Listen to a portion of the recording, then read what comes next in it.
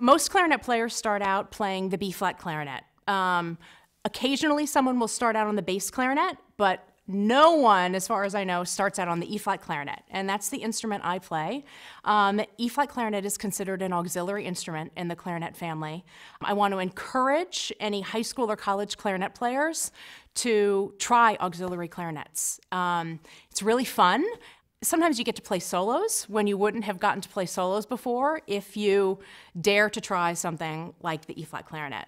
I started playing E-flat clarinet in high school, and it was a lot of fun. So if you are a B-flat clarinet player and are suddenly asked to play E-flat clarinet, my suggestion to you would be to start with some fundamentals. So you want to, the mouthpiece is smaller on the E-flat clarinet than on the B-flat clarinet. The reed is smaller. It takes a tremendous amount of air support and a firm embouchure around the mouthpiece.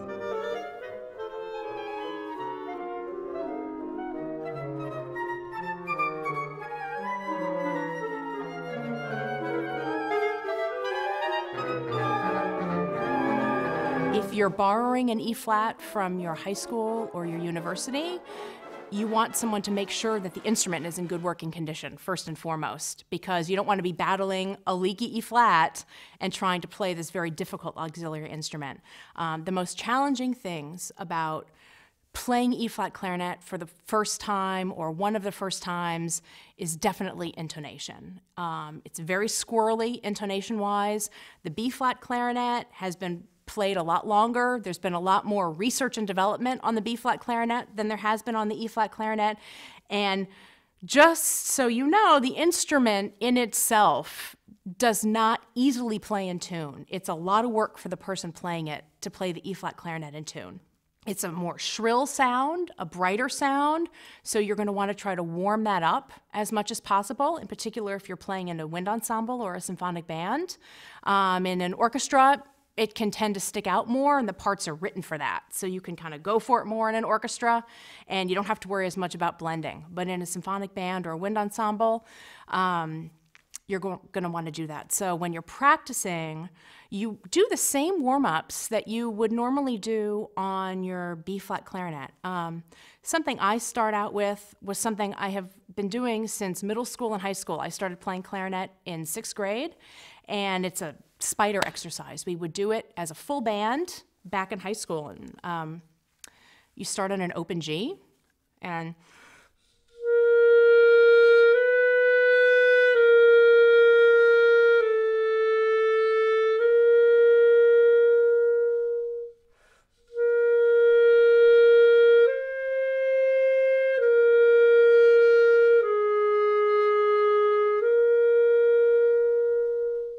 so you just increase the interval by a half step each time. It's best if you have a tuner on while you do this.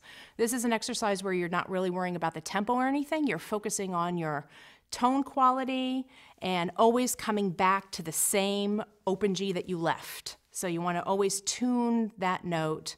You can also, something that I do a lot every day on my E-flat clarinet is I use my tuner and play a drone. So you play a steady pitch on your tuner, and then you try to match it. And you can play different intervals and try to match that drone using the different intervals. So another exercise that I do is a 12th exercise. This is very effective on B-flat clarinet also.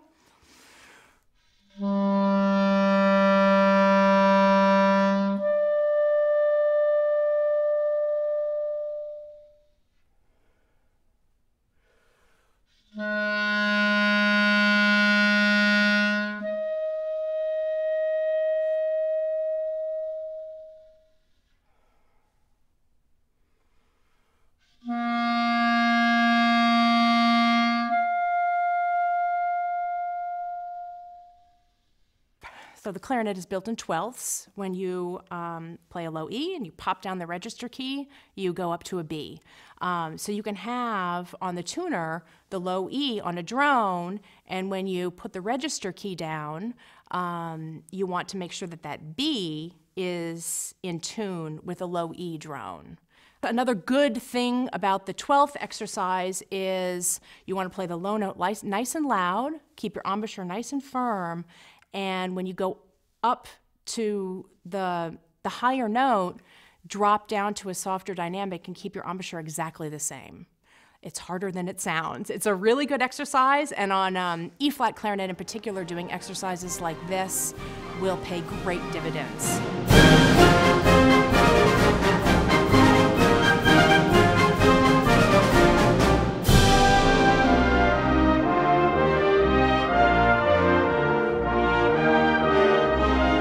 Some people are blessed with a naturally fast ability to articulate, and some people have to work really hard at it. I'm sort of probably somewhere in the middle. A really good exercise to do is burst tonguing. So what happens with your tongue needs to be trained. It can be trained. If you're a really slow articulator, don't worry, you can practice it and get faster at it. But it takes a lot of dedicated, regular practice, and a really good way to do it is burst tonguing. So what you do is you really need a metronome for this, and you set the metronome slower than you can tongue. So at a very comfortable tonguing tempo for you, and you would do something like this.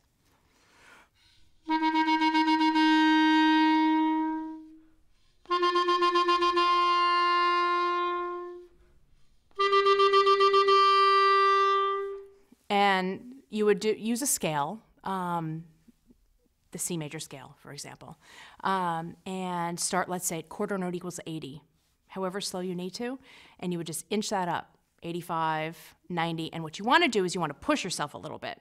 So let's say 120 is the fastest you would go. Well, click it up to 125 or 130 and try to do it that fast. You don't want to do this for too long every day, maybe 10 minutes, 15 minutes, because your tongue is going to get really tired.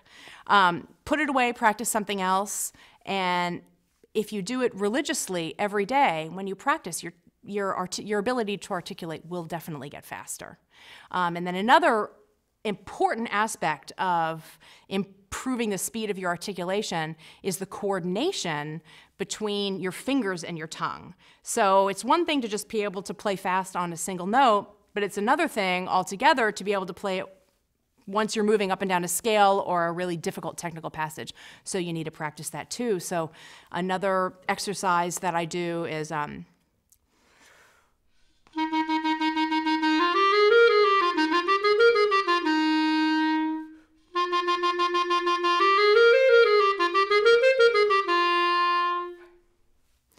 you would inch that up over the metronome markings as well.